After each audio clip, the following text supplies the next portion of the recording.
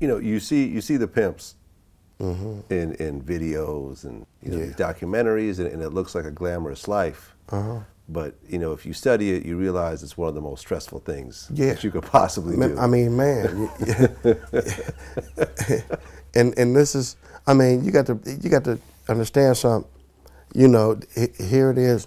You got multiple women. Okay, these bitches got different birthdays. They both favorite food is different. They like different shit on the radio.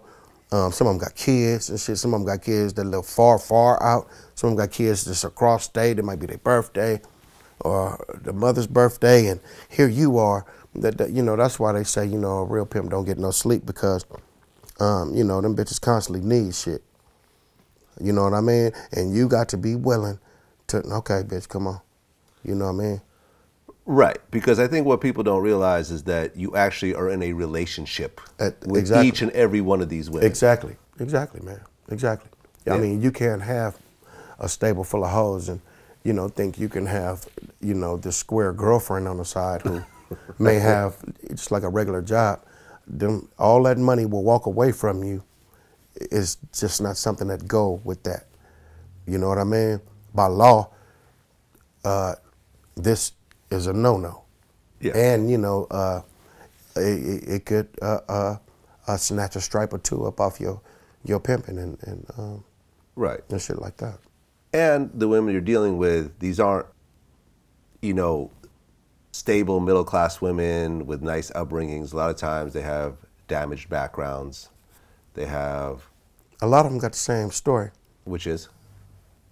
Damaged backgrounds and shit like that. Abused by right, family members, that type of thing. Right. And, you know...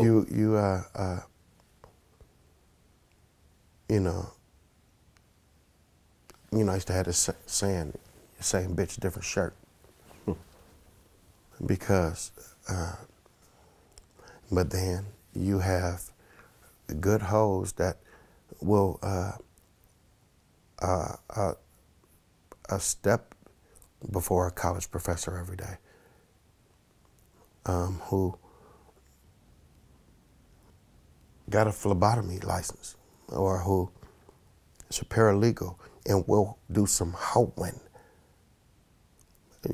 when nightfall comes. Yeah, man. And I mean, for everyone who's looking at this saying that they want to be a pimp, look at, you know, one of the most difficult relationships you've had with a woman. Now multiply that by 6 at the same time. No, it's different. It's different than that. Different than that? Mm-hmm. Explain. It's more pleasant than that. Okay. It's way more. You get more joy out of it than that. Okay. You can't compare that to that. Okay. No. Fair enough. It's another kind of bad, right? It's the kind of bad that your square cat's bad. He would want to trade you his bad, right? For the pimp's bad, right? You see what I'm saying to you? By a long shot, too. Yeah.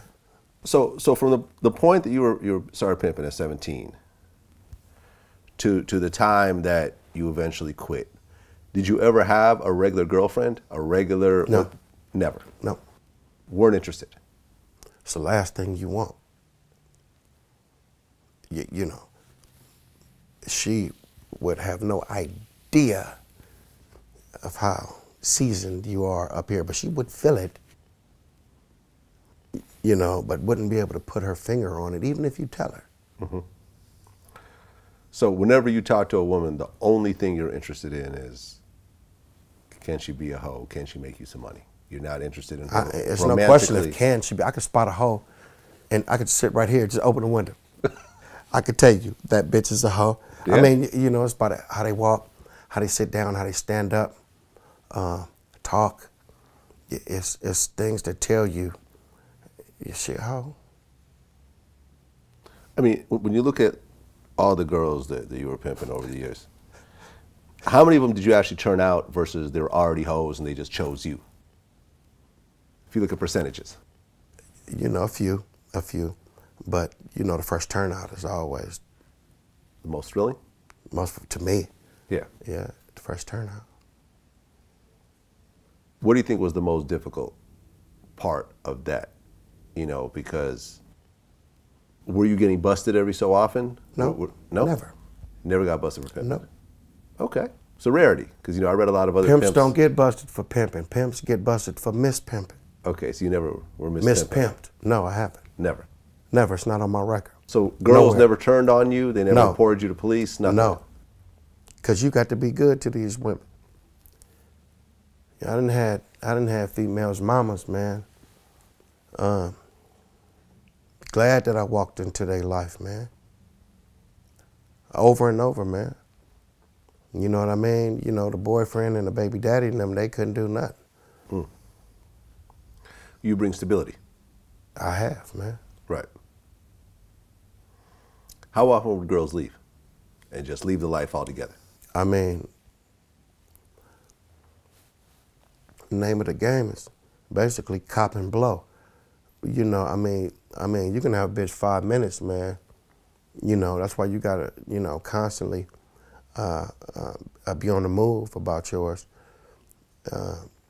And, you know, keeping these women around because they can blow up and, you know, make shit difficult. You know, you might have a jealous bitch that you know, bitches will run bitches off and yeah. You know, all kind of different reasons why motherfucker end up homeless, man. Well, you know, like I said before, you're really having a relationship with these women. So you are sleeping with these women also. I mean, you know, they had their fun. Right. You know what I mean? The pimp ain't no porn star. You know what I mean? But yeah, it's more money than sex going on. Exactly. Because they do that all day. So if they could come home and doing that too, well, shit, you know, I mean, you know, you like God to them. You know, I can touch God whenever I want to. I can get God to do this. I can get God to do this. Dang, you ain't God no more. Mm-hmm.